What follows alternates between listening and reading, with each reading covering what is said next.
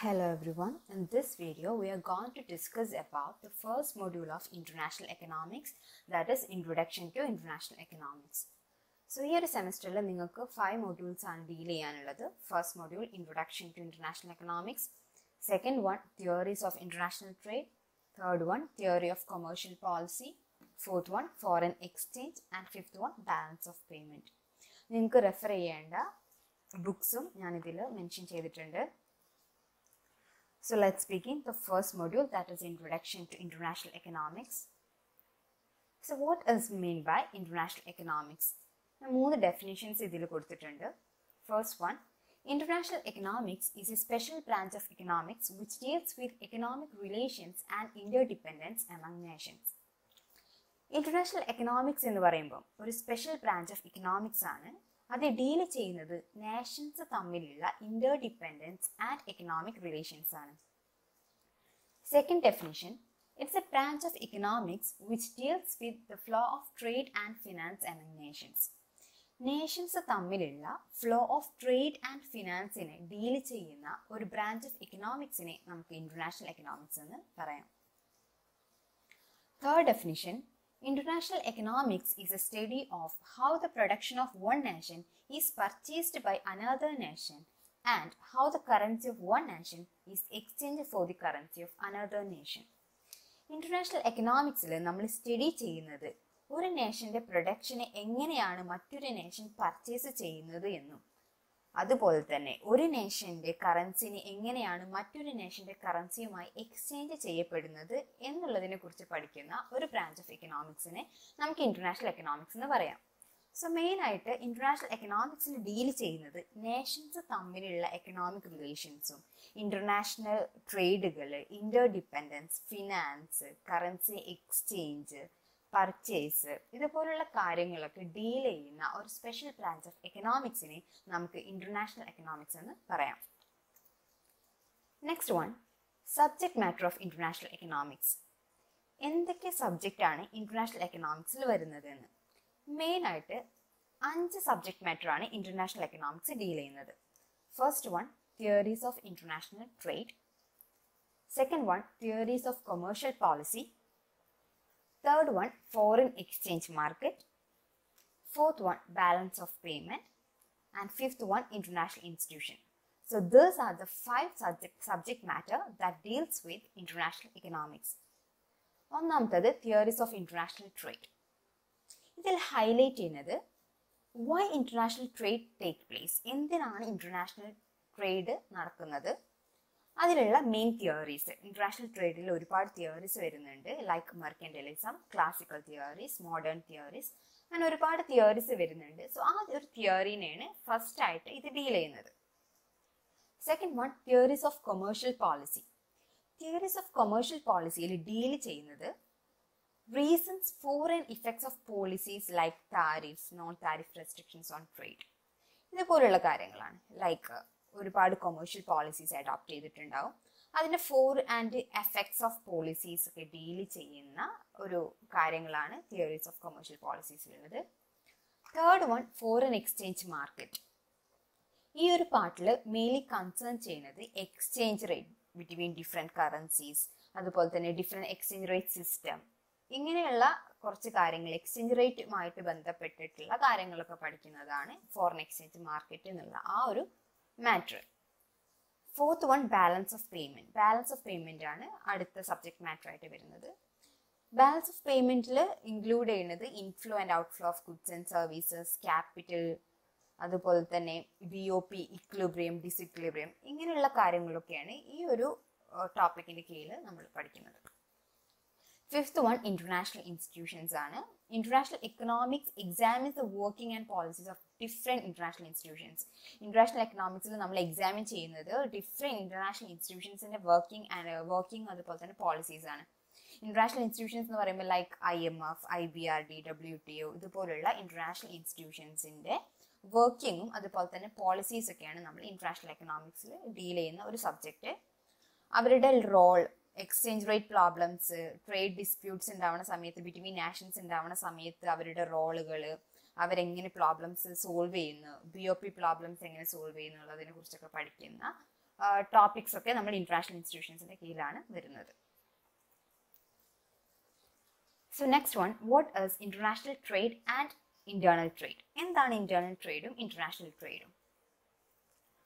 Internal trade or domestic trade. Internal trade അല്ലെങ്കിൽ നമുക്ക് internal ട്രേഡിന് പറയുന്ന വേറൊരു പേരാണ് ഡൊമസ്റ്റിക് ട്രേഡ് എന്ന്. Means that the flow of goods within the domestic territory. Domestic ടെറിട്ടറിന്റെ ഉള്ളിലുള്ള ഫ്ലോ ഓഫ് ഗുഡ്സിനെ അല്ലെങ്കിൽ സർവീസസിനെയൊക്കെ നമുക്ക് എന്ത് പറയാം? ഇന്റേണൽ ട്രേഡ് അല്ലെങ്കിൽ ഡൊമസ്റ്റിക് ട്രേഡ്. അത് വിത്തിൻ ദ ഡൊമസ്റ്റിക് ടെറിട്ടറി മാത്രമേ ഉണ്ടാവുള്ളൂ, എക്സ്റ്റേണൽ ആയിട്ടൊന്നും പോവില്ല. ഇന്റേണൽ ആയിട്ട് മാത്രം നടക്കുന്ന ഫ്ലോ ഓഫ് ഗുഡ്സിനെ നമുക്ക് എന്ത് പറയാം? Internal trade or domestic trade എന്ന് പറയാം. ഇന്റർനാഷണൽ ട്രേഡ് അല്ലെങ്കിൽ എക്സ്റ്റേണൽ ട്രേഡ് എന്ന് പറയുമ്പോൾ അതൊരു ഡൊമസ്റ്റിക് ടെറിട്ടറിന്റെ ഉള്ളിൽ മാത്രമല്ല, the flow of goods between the Nations ആയിരിക്കും നടക്കുക. രണ്ട് നേഷൻസ് തമ്മിൽ അല്ലെങ്കിൽ ഒന്നോ രണ്ടോ രണ്ടിലധികമോ നേഷൻസ് തമ്മിലുള്ള ഫ്ലോ ഓഫ് ഗുഡ്സിനെ നമുക്ക് ഇന്റർനാഷണൽ അല്ലെങ്കിൽ എക്സ്റ്റേണൽ ട്രേഡ് എന്ന് പറയാം. അവിടെ ഒരു ബൗണ്ട് ഇല്ല, അതായത് ഒരു നമുക്ക് ലിമിറ്റ് ഇല്ല. ഡൊമസ്റ്റിക് ടെറിട്ടറിന്റെ ഒരു ലിമിറ്റേഷൻസ് അവിടെ വരുന്നില്ല. It happens between the Nations. പക്ഷെ ഇന്റേണൽ ട്രേഡ് ആവുന്ന സമയത്ത് അതൊരു ഡൊമസ്റ്റിക് ട്രേഡ് ആണ്, വിത്തിൻ ദ നേഷൻസ് മാത്രമേ നടക്കുകയുള്ളൂ. ഇപ്പൊ ക്ലോസ് എക്കോണമീസിലൊക്കെ ആയിരിക്കും നമുക്ക് ഒരു ഇന്റേണൽ ട്രേഡിന്റെ ഒരു സാധ്യത ഒക്കെ നമുക്ക് കാണുന്നത്. ഓപ്പൺ എക്കോണമിയിൽ ഇന്റർനാഷണൽ ട്രേഡ് നടക്കും, കാരണം നമുക്ക് ഡിഫറെന്റ് നാഷൻസിനായിട്ട് എക്കണോമിക് റിലേഷൻസ് ഉണ്ടാവും. Next one, international trade and development. എങ്ങനെയാണ് ഇന്റർനാഷണൽ ട്രേഡും ഡെവലപ്മെന്റും തമ്മിൽ ഉള്ള ഒരു റിലേഷൻ എന്താണ്? സോ ഇന്റർനാഷണൽ ട്രേഡ് നടക്കുന്ന സമയത്ത് ഒരുപാട് ഡെവലപ്മെന്റ്സ് നമുക്ക് ഉണ്ടാവും. അതിൽ ഒന്നാമത്തത് acquisition of capital goods industries ആണ്. Acquisition of capital goods industries എന്ന് പറയുമ്പോൾ ഈ ട്രേഡിൽ ഏർപ്പെടുന്ന രാജ്യങ്ങളിൽ അണ്ടർ ഡെവലപ്ഡ് കൺട്രീസ് ഉണ്ടാവും, ഡെവലപ്ഡ് കൺട്രീസ് ഉണ്ടാവും. സോ ഫ്ലോ ഓഫ് ഗുഡ്സ് ഇവരുടെ ഇടയിൽ മൂവ് ചെയ്യാണ്. അണ്ടർ ഡെവലപ്ഡ് കൺട്രീസിന് അവരുടെ ഗുഡ്സിന്, അവരുടെ പ്രോഡക്റ്റിന് അല്ലെങ്കിൽ അവരുടെ ഗുഡ്സ് ഇൻഡസ്ട്രീസിന് അവരുടെ ഗുഡ്സിന് പകരമായിട്ട് അവർക്ക് എന്ത് കിട്ടും? ക്യാപിറ്റൽ ഗുഡ്സ് ഡെവലപ്ഡ് കൺട്രീസിന് അവർക്ക് അക്വയർ ചെയ്യാൻ പറ്റും. Next one, market extension. Market extension എന്ന് പറയുമ്പോൾ ഇന്റർനാഷണൽ ട്രേഡിൽ ഏർപ്പെടുന്ന സമയത്ത് പുതിയ മാർക്കറ്റുകൾ വരും, സ്കോപ്പുകൾ കൂടുന്നതുകൊണ്ട്, like extend the scope of business to the international market. അതുകൊണ്ട് തന്നെ മാർക്കറ്റ് അവിടെ എക്സ്റ്റെൻഡ് ചെയ്യും, പുതിയ മാർക്കറ്റുകൾ വരും, ചോയ്സ് കൂടും. Third one, foreign investment. International trade foreign ഇൻവെസ്റ്റ്മെന്റിന് കാരണമാവും. Foreign direct investment, foreign institutional investment പോലുള്ള പല വിധത്തിലുള്ള ഫോറിൻ ഇൻവെസ്റ്റ്മെന്റ് ഫോറിനേഴ്സിന് അട്രാക്ട് ചെയ്യാൻ ഇന്റർനാഷണൽ ട്രേഡ് സഹായിക്കും. Next one, national income. International ട്രേഡിൽ ഏർപ്പെടുന്നതുകൊണ്ട് national income develop ചെയ്യാനുള്ള ചാൻസ് വളരെയധികം കൂടുതലാണ്.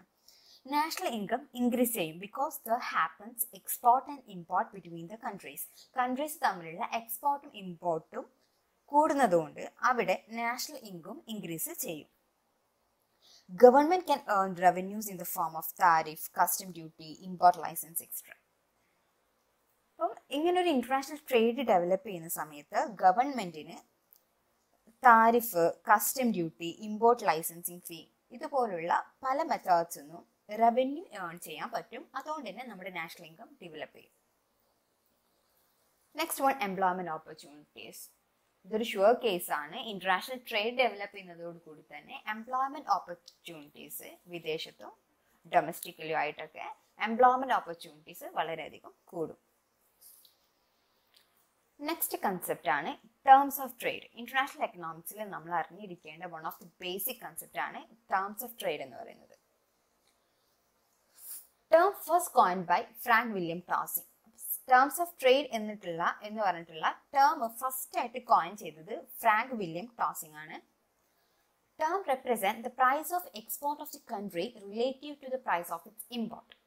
ടേംസ് ഓഫ് ട്രേഡ് എന്ന് പറയുമ്പോൾ price of export of the country, ഒരു കൺട്രീൻ്റെ പ്രൈസ് ഓഫ് എക്സ്പോർട്ട് നമ്മൾ മെഷർ ചെയ്യാണ് വിത്ത് relative to the price of its import. Import price വെച്ചിട്ട് നമ്മൾ പ്രൈസ് ഓഫ് എക്സ്പോർട്ടിനെ നമ്മൾ മെഷർ ചെയ്യുന്നതിനാണ് നമ്മൾ ടേംസ് ഓഫ് ട്രേഡ് എന്ന് പറയുന്നത്. TOT measures how much imports an economy can get for a unit of exported goods. TOTയിൽ measure ചെയ്യുന്നത് ഒരു economic, ഒരു കൺട്രി അല്ലെങ്കിൽ ഒരു എക്കോണമിക്ക് എത്ര യൂണിറ്റ് ഓഫ് ഇമ്പോർട്ടഡ് ഗുഡ്സ് കിട്ടും പകരമായിട്ട്. എന്തിന്? A unit of exported goods. എത്ര യൂണിറ്റ് എക്സ്പോർട്ട് ചെയ്തതിനനുസരിച്ചിട്ട് എത്ര ഇമ്പോർട്ട്സ് നമുക്ക് കിട്ടും എന്നുള്ളത് മെഷർ ചെയ്യുന്ന ഒരു പോയിന്റിനെയാണ് നമ്മൾ ടേംസ് ഓഫ് ട്രേഡ് എന്ന് പറയുന്നത്. Next point, the ratio is calculated by dividing the price of export by imports with the result then being multiplied by 100.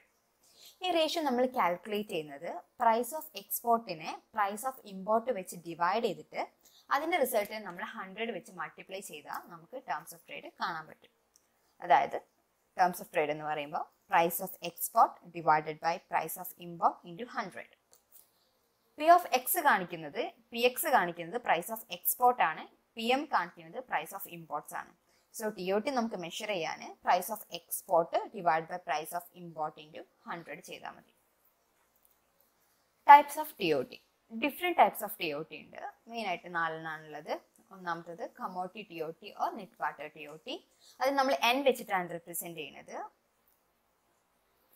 N is equal to price of X divided by price of M into 100. അതായത് price of export divide by price of import into 100.